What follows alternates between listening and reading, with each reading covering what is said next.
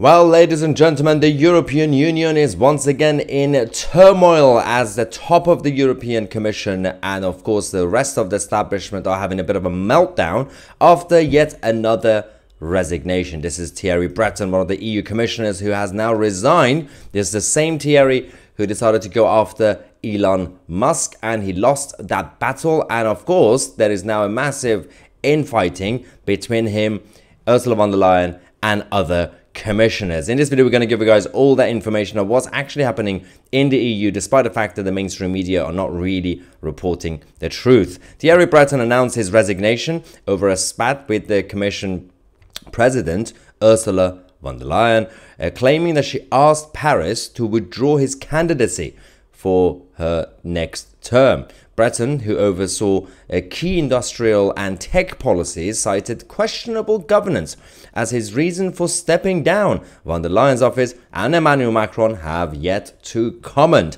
The interesting thing about this is that France right now seems to have more power in the European Union than Germany.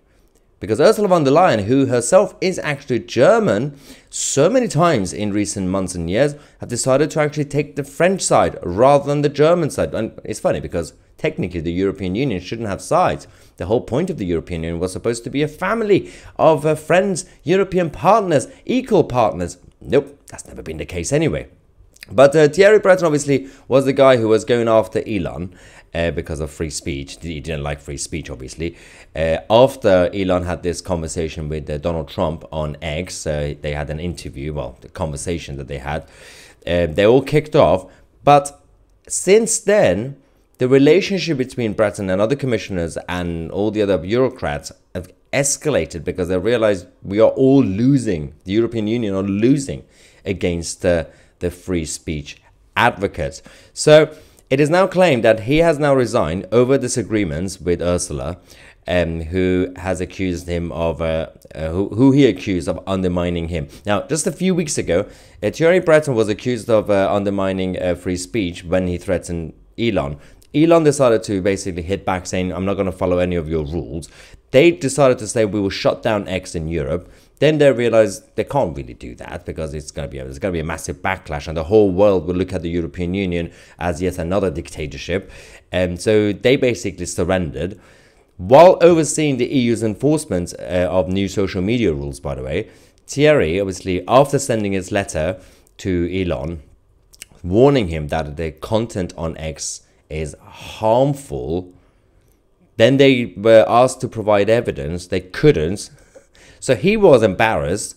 Ursula von der Leyen went out there making statements, publicly saying, I've got the backing of Thierry Breton. Didn't really happen. Now they're all coming out saying none of that actually happened. They're all denying everything that we've already seen publicly.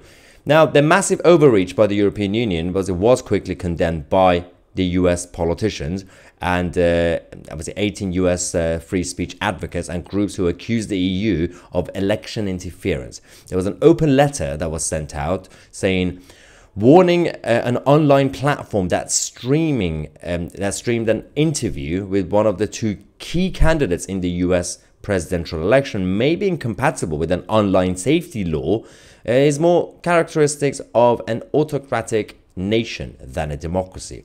The European Commission and national authorities should ensure that the DSA is not applied in a way that harms freedom of expression, not only in Europe, but also globally. Now that's a fair point. Of course, the European Union don't really care about the truth, so they've decided to find a new way to fight against Elon Musk. Let me know in the comment section what you think of this. I'm Tousi, and we are the media.